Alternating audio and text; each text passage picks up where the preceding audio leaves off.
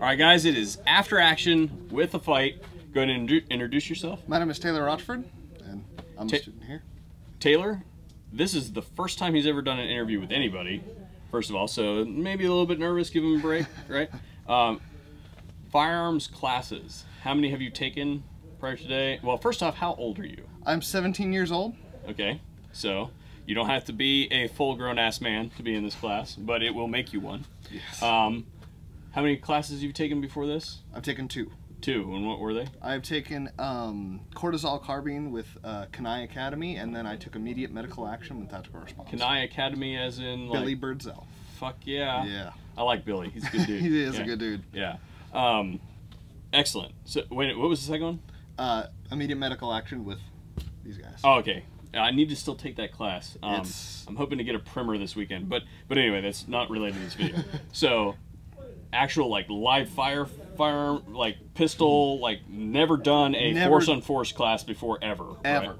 You actually were late to fighting fighting pistol before this, weren't you? Yeah. Yes. So he totally screwed up. Yeah, I didn't even get to fully take fighting pistol, so it was like, hey, you get to take the fight before fighting pistol. Yeah, and we were literally like, oh, you're going to understand why you do that. You will not ask questions in the other classes. Yeah. Right? Yeah. So, first off, what did you think of the class? It was awesome. You need to take it. Yeah. Yeah, that's the best way to say it. Best way to say it. Most concise. What would be a thing that you would, I mean, you don't carry every day because you're underage, right? But if there was a life skill that you learned in this class that you could take home with you right now, what would it be? Being aware. Being aware. Like, as a teenager, I have a tendency to look at my phone a lot. Dude, I'm 30. Yeah. And I look at my phone and all the I just time. constantly. And one thing that this has taught me is I need to be aware of my surroundings. Anything can happen in a blink of an eye, and you need to be aware. It's so fast and it's so vicious. The world sucks. The world sucks. Yeah, and I tell you what, that is made quite apparent very, very quickly. As soon as you walk in, you are bombarded with a bunch of stuff. I had an opportunity to film some of your scenarios. Yes. They look pretty good. So we'll chop out all the bad parts. Oh yeah. Right. Yeah. But I think the major thing to look at is that this is a different type of class. Yes. Right. This is not your this class requires injection of your brain into other people's perception of a scenario. Absolutely. Right? Because it's not just you. No. Right? No. Because when you're on the flat range, right, even if you're with an instructor, right, it's basically just you. Basically just it's you and the gun and an inanimate That's object, right? And the target. Yep. Right? And I suppose we can throw some bullets in there too. In there, yeah. Right? But when you do a force on force class, the other person gets to say, and if there are 10 other people, right, your world just got all jacked up. Right? And like a part of you knows that it's you know, it's not real, but the overwhelming majority, for some reason, that adrenaline kicks in and you're like, oh my gosh, this is happening. Yeah. And if you you know, kind of change your mindset a little bit and really put yourself in that, oh, this is real, you're gonna get so much more out of the class. And this is the kind of class, to clarify what he's saying, this is the kind of class that you have to put mental effort into. Absolutely. If you don't want to be here, you will get nothing out of it. Absolutely. Yeah. You have to want to put yourself into the scenario, and if you immerse yourself in that scenario, talk to some of the other guys, they're coming back shaking. Oh yeah, I was shaking after every scenario. Oh, yep. And there were a couple of them, especially the ones where you're a little bit more vulnerable, that I couldn't write. Yeah. Right? Yeah. So you gotta sit there for a minute and be like, yeah, let's come down a little bit. How do you feel as far as like energy right now? 2 days of force on force training. Exhausted and amped at the same time. Exactly, right? Like I'm the same way. I get to do this kind of stuff all the time, and I am ready for bed. Yes. Yes. So that's one thing that you don't really recognize. The scenarios themselves had no physically exerting at all part of the thing. Like an 80-year-old woman can come in here and do all the scenarios. There's nothing crazy that you had to do, right? But I am so tired right now. All I care about is getting to my hotel and going to bed. Yep. Right. Absolutely. So, and that's something that you get acclimatized to, you get used to, but still it takes a toll. And I can only imagine what it's going to be like if you ever have to be put in that situation for real. Absolutely. And you'll get this in fighting pistol, but there's a whole study of the cycles of things that go through your brain when you go through a real world scenario like this. And now you will see when you take that class where that fits into that cycle, and it'll make complete sense. You'll be able to override those instinctive things that you're going to experience. Absolutely.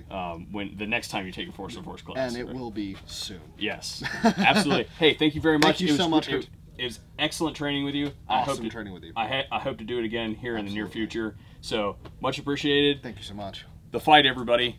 Do it. Take it. Good stuff. Good stuff. Thanks, man. That was cool. That's the way the movie magic's made, man. This is so cool. Because I've been watching your channel for years too. Oh, well, dude, I really appreciate that. You have no idea, like that, like that kind of stuff, like being there and hanging in there, and you know, I know that not everything that I do is cool, right? Introduce yourself to the camera. Hey, I'm Corey Sachs. Corey Sachs. You were. I think I have a few shots of you. I'm not sure. If I probably shouldn't put them on the internet. Yeah, well, maybe just the cool parts, yeah, right. So they had like a rolling, you know, scenario thing where, you know, there was a line, people had to get into it, you know, and then like I would basically run through the scenarios and then come back and film people, and I spent more time talking to you than I think anybody else on the thing, so I kind of have an idea of like where your mind's going on an interview like this. What did you think of the fight? Man, it was awesome. I've taken, I can't count how many classes I've taken tactical response, but this, I think, is the culmination of everything, because it's just putting all that mindset, tactics, skill, and gear to use and letting you see where you're at. I mean, I think it's kind of supposed to bust your ego a little bit so that you know, and it helps you to understand that you're probably going to make wrong decisions and that you need to fix that. Oh, 100%. Yeah. Like, there's an ego for enlightenment exchange that occurs in this class, and it happens like immediately. Sure. Right? Yeah. Like, remember scenario 1? Yeah. And you're just like, yep, well, never going to the store, never running out for a gallon of milk, like, without my firearm ever again, right? Yeah, like there's a lot of that sort of stuff that happens. Is there one thing that you took away from the course that is like just gonna like change the way that you think about things in as far as your defensive, your warrior mindset, that sort of thing? Well, I am very good about always carrying.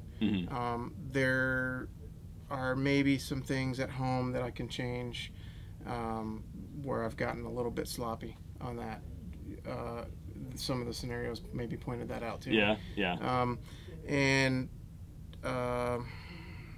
You know, I need to probably think about different situations through my head so that I'm making the right decision, because I definitely made a couple of wrong decisions during the fight. Do you use ATMs? Not usually, no. Neither do I. Yeah, ATMs are bad, by the way.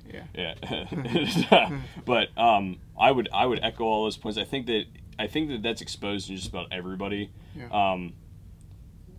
I would say, for me personally, I think that a lot of how I have things set up at home is probably okay, but there are things that maybe I skimp on because when I go to the range, I may not do things exactly the way that they've been laid out in fighting pistol, right? Which, if you are coming to the fight, you should definitely take the fight. You should probably also take fighting pistol because it lays out a lot of other stuff.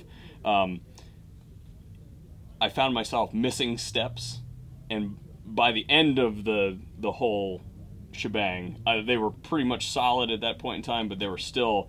The whole communicating with the authorities thing, like, that's nerve-wracking. Yeah, right? Very. Even it's not real, and if you're in it, it's real then. I mean, it's a problem. It's very realistic. I mean, at the end of the day, you know that it's a scenario, but man, the instructors do a great job of putting you in the moment and making that stress level go through the roof.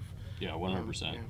Yeah, the stress level, they actually make you fill out like they make you fill out a debrief as you go through the course, you know, each scenario.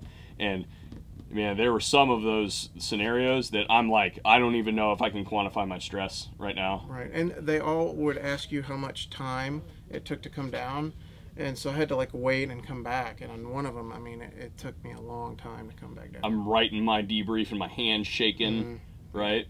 You know, especially the ones that you were like a little bit more disadvantaged on. Yeah, big time. Yeah. So the fight at Tactical Response, probably one of the most badass courses available. I think if you could only take one class, if you can only afford to take one class, it should be this one. Yeah, I agree. And, you know, James will say, oh, take fighting pistol, you know. I'm like, take the fight. Yeah. Sure. Yeah. But a lot of people, he said that a lot of people don't. A very, very small percentage of people will take a force-on-force class, and that is a crime.